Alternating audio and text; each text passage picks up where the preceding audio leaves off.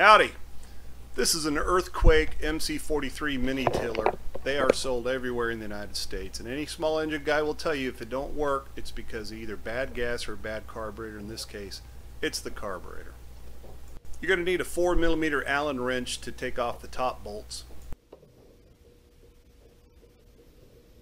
The bottom bolts are 10mm. Socket's easiest, but you could use a box wrench, I guess. You could even get away with using an adjustable wrench, if you don't have any man tools.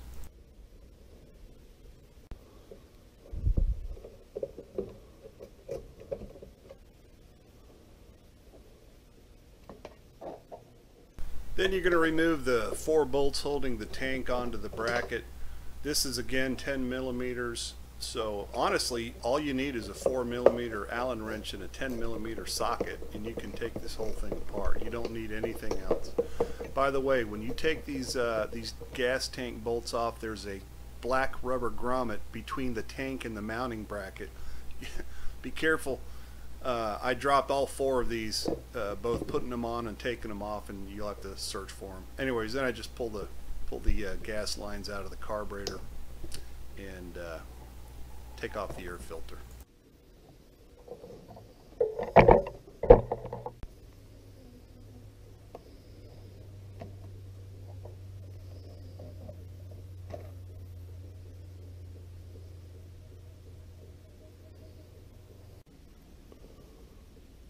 I hate to think of how many projects I had to abandon because I can never figure out how to put everything back together. I love taking iPhone pictures, then I could just go back and look at it. Once again, this is a 4mm Allen wrench. You're only going to remove the 2 bolts that are in line with each other straight up and down. The one that's off to the left actually just holds on the choke bar, and you don't need to mess with that. Remember, when you take these screws out, they're actually holding the carburetor onto the intake mount, or whatever that's called. So once you remove those, the whole kit and caboodle comes off.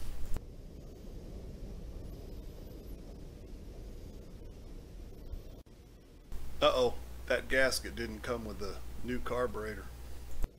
Sooner or later somebody's going to comment, why didn't you just buy a carburetor repair kit with just the gaskets and all that? And you know what?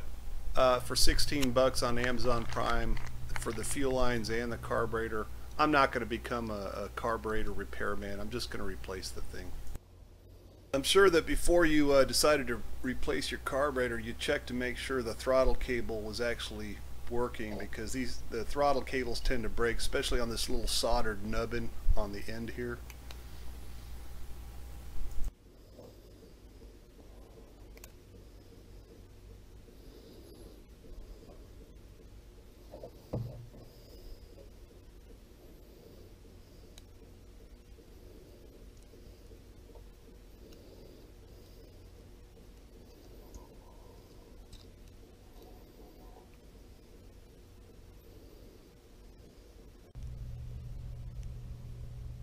Like I said before, I didn't buy the carburetor gasket, so I'm just going to make one. This is just this is that thin cardboard paper almost that's on the back of a pad of other paper, and I'm pretty sure this will do the trick.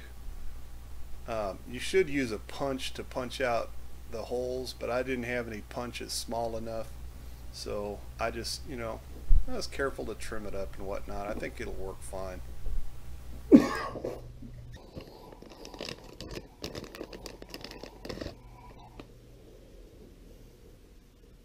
I know, it's not exactly art.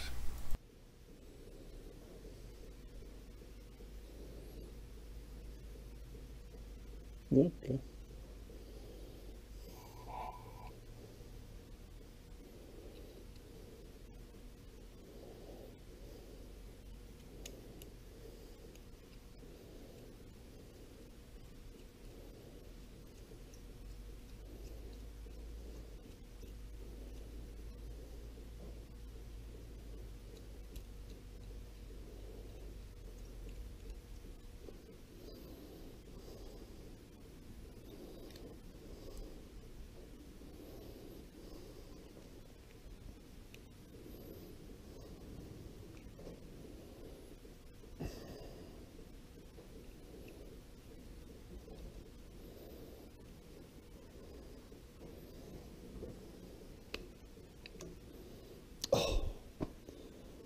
forgot the damn spring.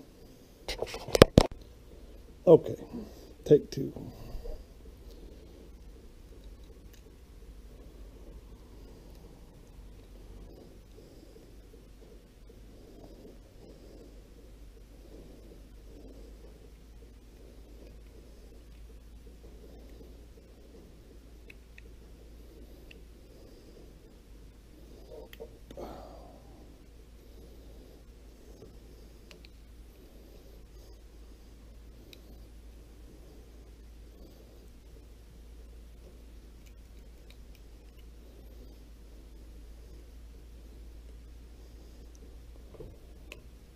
Beautiful. There we go. Okay. To adjust the throttle cable tension, I just tightened it up by turning that adjustment screw there until the handle itself, the throttle handle, didn't have any play but wasn't quite opening up the carburetor yet. It was pretty easy to do, and then you just tighten up that retaining bolt.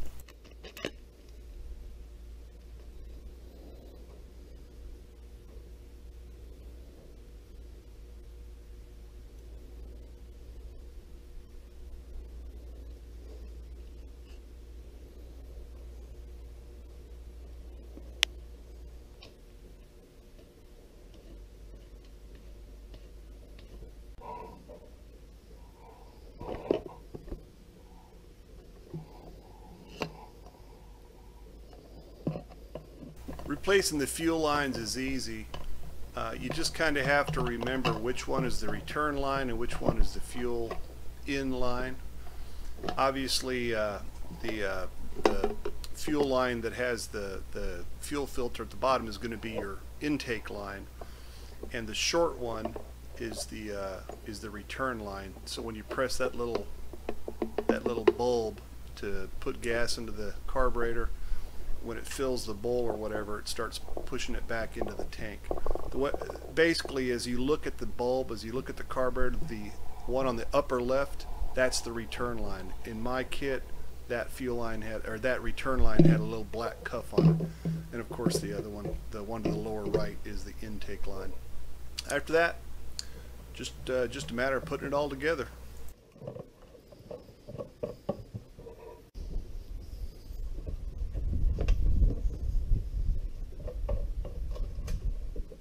This takes a 1 to 50 oil to gas ratio, which is about 2.6 ounces per gallon.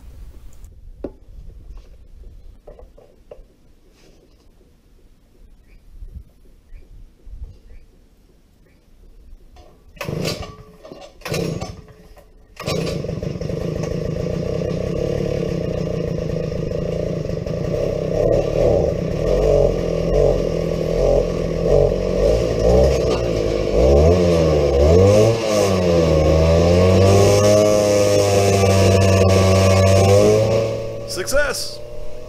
Well, thanks for watching. The MC43 out.